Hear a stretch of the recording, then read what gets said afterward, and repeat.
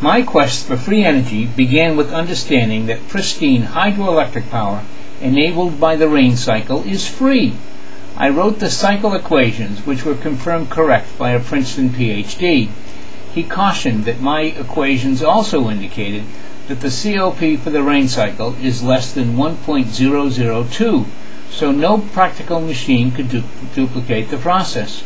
We agreed that the problem was not absolute conservation of energy, but that free energy is limited to small secondary reactions. Generating hydroelectric power would be easy if we could change the mass of water or change gravity. Free energy from the rain cycle actually comes from partial pressure buoyancy, effectively changing acceleration from gravity. Hydroelectric power is severely limited by 100% relative humidity and the relatively few hills where rain can be collected. All electromagnetic energy also comes from secondary reactions, but limitations are nowhere near so severe. Since we have reached the limit of hydroelectric power, we now burn oil and fight wars to the demise of our planet to meet our insatiable need for energy. Is there another way? Both the equations and experimental results seem to indicate the answer is yes. I made a generator that seemed to have a COP of 1.2 and showed it to a New Zealand PhD. He told me about Murray's obscure patent doing slightly better. He suggested that I find the secondary reaction in Murray's invention and consider combining it with what I had.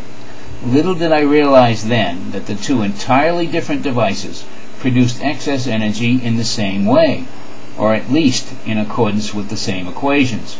Many more experiments were required to understand why. I built this small gap device with a useless COP of 1.2. Like Murray's invention, all the excess energy was lost to resistive heating and motor inefficiency. It took 4 years of experiments to realize the important similarities of the devices.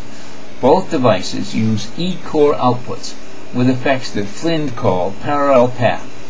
Flynn reportedly now has a similar COP in a motor. All three devices use a passive rotor. AC and DC fields are produced solely on the stators. Flynn and many others have struggled with the problem of disengaging a magnetic field in primary reactions. Murray found a way to avoid the problem by using anisotropic orientation. Murray's solution to avoid disengagement altogether was by far superior, albeit in a limited secondary reaction. The Kiwi's advice to isolate the free energy reaction in Murray's device was finally taken. I call this the Newtonian conundrum. 100% linkage across an air gap with dissimilar poles can be achieved with a coil or with two different material magnets. The linked flux will have higher density on the pole with the smaller area. This attractive force will be higher on that pole in spite of the smaller area. A thin steel disc will be attracted to the smaller area pole. This experiment demonstrates that the lines of flux are not Newtonian tensors with exactly equal and opposite forces at the ends. This non-Newtonian effect may be the explanation for all magnet motor, perpetual motion machines, and generators that violate conservation of energy. My derived equations don't explain the effect, but they do define the reactions in this gap. Integrating the two basic principles is conceptually illustrated here. The blue arrows marked A represent my generator, and the red arrows marked B represent Murray's primary reaction. Murray's secondary reaction might be classified as type A. Murray's total reaction is an out-of-phase combination I call type C. A full type C reaction involves complete out-of-phase switching between type A and type B reactions. A keen eye would notice that there are two type A reactions, and they are in repulsion, while the singular type B reaction is pure attraction. An attraction-repulsion cycle is thereby established. In the energy venue, this may be equivalent to water being elevated as a partial pressure vapor and coming down as a liquid. Faraday's equation is fundamental in that it establishes the units of electromagnetic voltage. The total derivative to determine voltage includes a partial derivative to account for changes in permeability. Permeability itself cannot be changed, but materials or assemblies can be made anisotropic. Voltage can then be produced with changes of the orientation angle. Murray's type A reaction requires flux to transverse his rotolaminations. Essentially, the same loophole exists in Lorentz's force equation.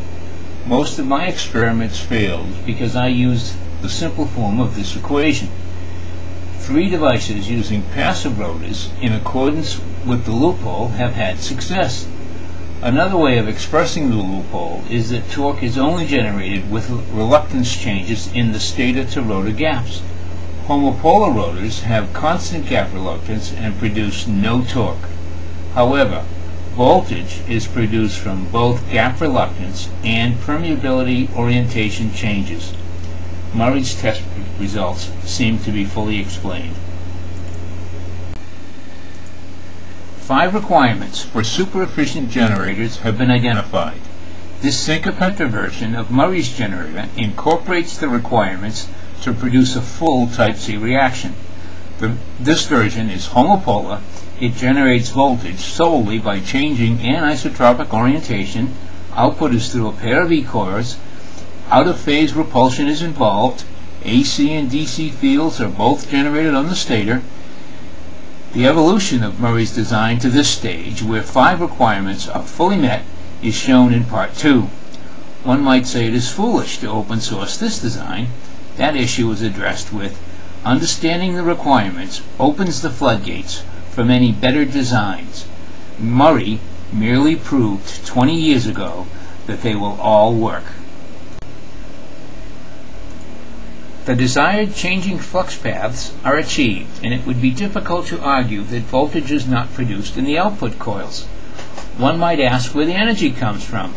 The answer would be from bringing voltage and flux in phase without Lorentz forces involved. Conventional logic confirms this when it says conservation of energy requires those back EMF forces to generate voltage.